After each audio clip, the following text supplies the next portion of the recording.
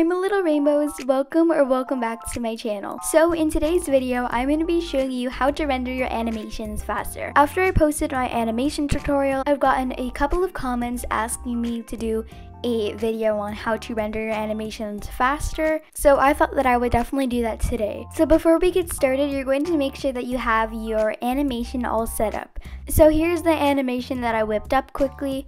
It's just pretty simple like this. Now, just a quick reminder, when doing this method to render your animations faster, you won't be able to get any shadows and stuff, so it'll pretty much be like a kind of flat color thing, but it will still look pretty good. So now I'm just going to show you all the settings that you have to do.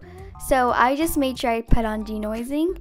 Then you're going to click on the camera option, then scroll down to FFmpeg video and click on AVI JPEG, then click on the folder icon, and I'm just going to save this to my desktop, so I will just call this tutorial animation.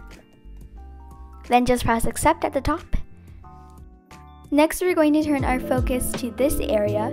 It's not very used that much, but it does come in handy with this. So we're going to scroll down to display. We're going to click on the arrow and click only render. Then all of that stuff disappeared. We are going to make sure that we are on material mode. So you'll usually be in texture mode right here, but you want to be in material mode because that is where it'll look the best. Next, we are just going to move our current time indicator to the first frame of the animation, then click on render, and then open GL or render animation.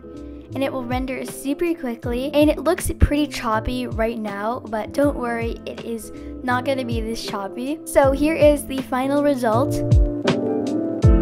And it took less than a minute to render, which is insane, and it still looks kind of good.